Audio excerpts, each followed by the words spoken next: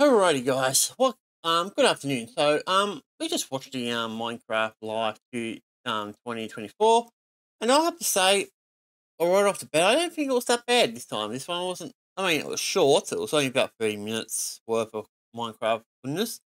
But I don't think that's a bad thing having shorter ones because, as far as I remember and I know, they're planning to have these events like twice a week, twice a year. Twice a week would be terrible.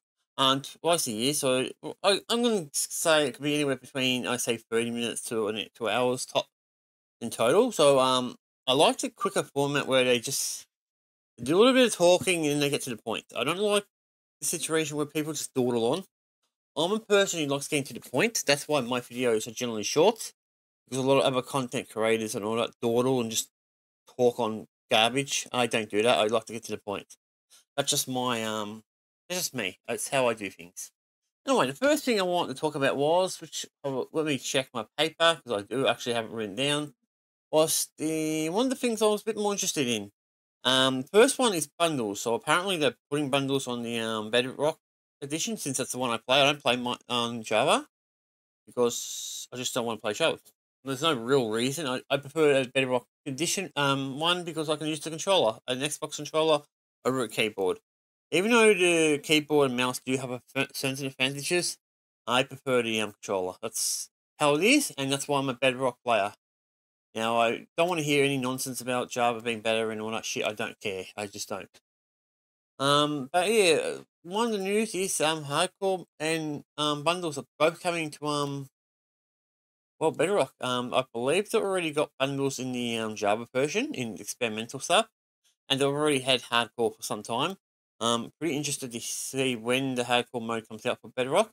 So I'll be keeping a good eye on it. Sorry, I got myself distracted. But yeah, bundles is the one I'm more interested in because I don't know how many of you have actually seen my streams. I've got to a point where I go to caves and I don't want to mine anything because every time I mine something, it fills up my inventory way too quickly and I have to leave. I think bundles is a good way of mitigating that because what that does is it's basically like a little wallet type of thing, like you're carrying a little bag or something. Or I guess that's the best way of saying it, like a little bag, so you can put things to it, and that takes one inventory, and inside the bundle can have multiple things. So I think that's a good way of mitigating that issue. That means we can go caving without running home all the time. That will be saving a lot of time. That means I can mass coal and iron and diamonds if I find any gold, redstone, all that. It means I'll become much more efficient when it comes to mining. Because I'm more of a miner, guys. I like to mine. I'm not a big house builder. I'm not the greatest at that kind of stuff, as you've probably seen by my videos. I can do decent ones. I can do functional ones, stuff like that. I should improve it. I have been watching a lot of videos of being a bit more creative and not really in this creative mode though. I like doing it in survival, so there's also another reason why it's probably not as good. Because creative mode you gotta find everything and all that shit. But yeah, as I said, bundles I think will help out a lot because I can put things in there. I can mass produce food. I can have a lot of pickaxes in there and swords and weapons and armor and whatever the case may be. I can just be in case forever. I'm basically non-existent as long as I've got enough food.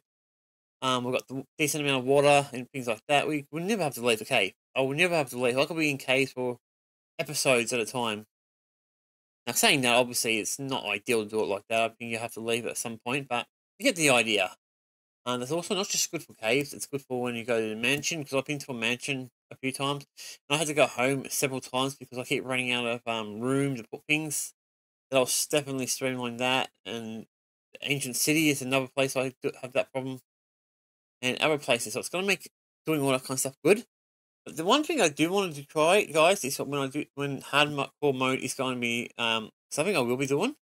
So it'll be another private realm. So it'll be for hardcore mode, guys. I don't think I'll put that for my public one because anyone who dies in it basically can't do it.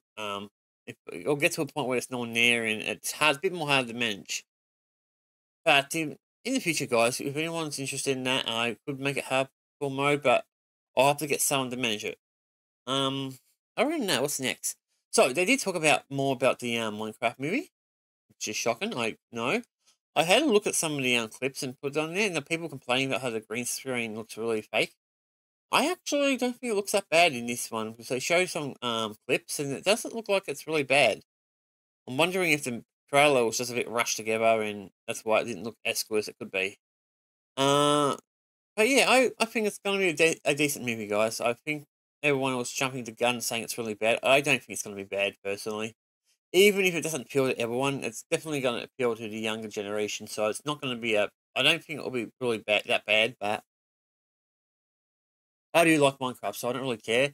And I had my theories that they were why they're making it look a little different than Minecraft itself. And now they explained it a little bit more detail, especially with the block size, because as you may know, the game blocks when you knock down a tree, for example, or cobblestone, the decent size. In the movie, they were much smaller. And the reason they made it smaller, based on what they said, is because they want to make sure it's small enough for the human hands. That is one of the reasons I want to make it smaller, which sounds more plausible. It made more sense. I mean, because you don't want something really ridiculously big, and oversized. I think that's a relatively good reason. I mean, I actually like how the movie looks at the moment. It's a bit more, got a bit more community, like a little bit of laughter in it. So it also gave us some information about the Joe Black's character Steve, and the other four characters. I forgot their names. Forgive me. I'm terrible remembering everyone. So for example, the one Jason plays, I forgot his last name, so forgive me. He plays I think a kind of a retro gamer type of person who's playing Minecraft for like the first time and he gets transported to this world. I think the other two are more. I think one of the others is like more of a modder, and the other one I think is just a creative person. So different types of people going in. I mean, I think that's fine, guys. I'm pretty happy with how it looks, guys. The movie looks like it's going to do well. Like I said, I don't think it's going to be bad. I look at the world differently than everyone else. Every time I go online, and I'm having a dig at anyone who's like this online. Everyone is like a doomsayer. All they think about is doom. Games look this bad, movies look this shit. And then I went on today. I just saw a lot of people complaining about Ubisoft and how people like to clickbait things. I hate clickbaiting, guys. I don't do it that much. So I try to keep my content as honest as possible. That's why this one's going to be probably just called something stupid. I like to keep my content, more positive. So that's why I think the movie will do well. I don't know if it's going to be the best movie in the world, but I think it'll do okay. I will see it because I do have a Minecraft channel after all. So if you're interested in that, it is Sharp256 Minecraft. Basically, one word. You'll be able to find it on YouTube and most of the other socials, except for Twitter and Reddit and all that, because I don't really upload that much on those type of things. TikTok and the others, you'll probably be able to find it easily. What's next on their thing? So apparently they're developing something called a Minecraft experience. So I believe they're doing a test thing in I think it's Dallas in the US. Basically how it works is basically it's a giant, I guess, building room, and it's like a VR type of experiment, but it's not a VR. I mean, that would have been much better doing it like a VR, because then you wouldn't have to build all these buildings. But saying that, it's probably going to be some social elements by why they're doing it like this. But basically, you just go into I think it's just like a room by room, and you go and do different things. So basically, experiencing the world is a bit more detailed, and you'll be playing on the PC or Xbox or PlayStation. But yeah, I think that would be kind of cool. I really don't have much to say about it. I would love to see it. I live in Australia, guys, so if they ever put one out in like Sydney, Melbourne, or Brisbane, or in those cities, yeah, I'm more likely to do a whole video on it. So I'll go to those cities. Even though I live in Melbourne, Melbourne's not really as far away as you think it is from those two cities. Sydney, it's about 800 k's away, which is about 8 hours drive. Maybe six, maybe about close to 6 hours drive by I drive sometimes. And Brisbane's probably about, I think, trying to think how far Brisbane is. I think Brisbane's closer to, no, it's not 12 hours. It's like a day, maybe. It's not like super long, and I like driving when I had a car. So that doesn't really bother me. It was in Adelaide as well. Adelaide's about 800 k's as well from where I live, so that's not too bad. Just hopefully it's not in Perth, because Perth is basically on the, well, on the, would say, we're on the very eastern, I'm in the southeastern. I'm pretty eastern, but not as eastern like Sydney and Brisbane, and I'm a little bit more south. But where Perth is basically on the very western side. Unfortunately, as you may or may not know, Australia's got a giant desert in the interior. But once you get driving, you'll get out of Victoria, which is my state. You'll get to probably about just past Adelaide, and that's where you'll be driving nothing but desert. There'll be nothing out there. So you'll have to be prepared for petrol, water, and all that kind of stuff, especially if it's the summer season. And then again, this year we've been having weird spring weather. For example, when spring first started, we had the temperatures not not Melbourne, but North Victoria and South Australia, not over 40 degrees in the winter time. So that is concerning as the world gets hotter. But that's not our problem at the moment. But other than that, what else was there? Now the big news is there was a whole villager news type thing, which ties into the next part I'm going to be talking about, the new biome, and that is going to be called. I think it's just called the pale biome, pale biome. Sorry, so it's more of a pale colour, but this one is a bit different to like the no the oak and the birch and the dark oak and all the others, cherry blossoms and shit. But this one's got more of a really horror type of thing to it. Maybe not horror, but a scary thing. During the day it's fine, but apparently this is what I'm kind of getting off the recording. During the day it's fine. It's the night time where things get a bit creepy. Of course, there is a new enemy out called the croaking. I think it was called creeper. No, not creeper. Can't be the creeper. Creeper's already been used. But yeah, there is a new enemy type. I've forgotten his name. Something. But yeah. Um. Basically, it's a very different mob to like a skeleton or even a warden or ender dragon or with a skeleton or any of those mobs. Because so you with them you can attack them directly and they die. This mob works differently. You attack him, it won't kill him. If you do hit him, what will happen is some particles will come out of him, and it will tell you where to go to actually to unalive him. So you got to go and destroy the hearts of the croaking. So that's kind of new, and the new material is actually not too bad. It's kind of a whitey pale type of thing. I guess making a name of the pale biome. But yeah, it looks kind of interesting, guys. I'm hoping to see that on the experimental stuff. Also, while we're going before we finish up, I'm going to talk about this, guys. So, for most people who don't know, my Minecraft stuff is kind of dawdled at the moment because I've got my edited videos and my streams are way distinct. So I won't be doing any like streams until at least the 12th, which is nearly about 2 weeks away. Unfortunately, I do apologise on that. The way I do things now is a bit different, so it kind of caused a few issues. But yeah, I'm planning to like reset that world so we can start it properly. I plan to do it like every second to third day. Second most of the time, third day if there's a good reason for it, like maybe showcases or a birthday or Christmas or something like those type of things. But yeah, that's what I want to do. When it comes to the hardcore mode, I do want to make a realm specifically for that. And also I'm going to keep my current realm for my fun ones, one of the textures and shit, the one I already do, and the default one, of course. So there'll be like 3 private realms. I'm going to have the experimental one stuff I want to start doing, which I'll probably do today. So if you are on Sharp256 Minecraft, you'll probably see a video later today. So I'll be doing them twice a week, probably about an hour apart, give and take. Between 40 minutes to an hour, I think.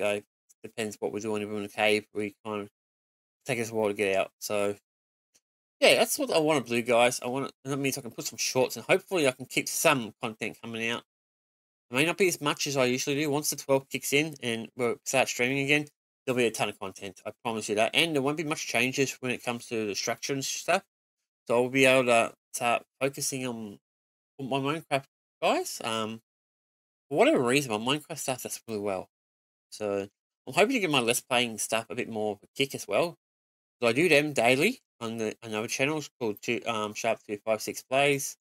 At the moment, I'm playing, what's it called? Vision of Mana, which I've almost finished. Unfortunately, I played my solo account on that, and I'm having a bit of trouble near the end, but it is what it is. Yeah. So, there you go. So, when it comes to Minecraft's the only game that I'll constantly come back to. That's why I made the channel. So I thought the channel would make a good name for it. So yeah, that's why I got one. Normally I wouldn't do it. I would just left it in the Sharp256 plays, but I thought it was a good idea to have its own little channel, and I'm happy I did it that way. So yeah, I'm pretty happy with this, guys. I mean, am I going to say it's perfect? No, they could probably done a little bit better, but saying that, it wasn't as bad as the last few. So I think the last few were pretty shit, especially the mob vote type of stuff. I'm glad they stopped doing that. But yeah, if I'm going to give this a number, I'll give this about. Give me a second. I don't know what number I'll give it. I want to be. Oh, it's a fair. It was a good one, guys. You got a few things. They did explain about the movie, so that's definitely a few points in that department. You got the new biome coming out. You got a bit of You got a bit of fun with the villager news. Oh yeah, I'm going to give it a 7. I think a 7's a good number, guys. It's also a little. I would have gave it 8 if some of the experimentals were like day one, or let's say after the video or something. That would have been like 8 or 9. But yeah, I'm pretty lenient, guys. I'm not someone who just sees, oh, it's a terrible podcast, blah blah blah. Yeah, who cares? I care about if it's interesting, and to me it was interesting. So on that note, I'm going to finish it here because I'm just talking, and I've already done this for 16 minutes. So as I said, I usually like getting to the point, and I think I ramble a little bit, so that's going to happen. Oh well. But anyway, guys, I like this one. Like I said today, I will be starting to do a new experimental one. That means I'm going to be hopefully getting some good stuff in it before we get back to the streaming. Because like I said, I'll be doing it every second or third day for Minecraft, depending on the situation. When it comes to my Sharp256 plays, I'll be doing them mostly every day, mostly my night. But I'll be doing the Minecraft most mornings. Sometimes I'll do it at night, and I'll just move the Let's Plays around a different time frame, but for the most part, it'll be in mornings. Sometimes nights, just to get extra people who show up at night, something to do. But yeah, other than that, this channel is I do podcast, but it's a bit spotty at the moment. I'm still trying to work out exactly what I want to do them. But yeah, on that note, I'm gonna finish it here, guys. I hope you guys enjoyed. Hit the like, hit the subscribe. Let me know what we could do in the future to improve our little videos. And yeah, cheers.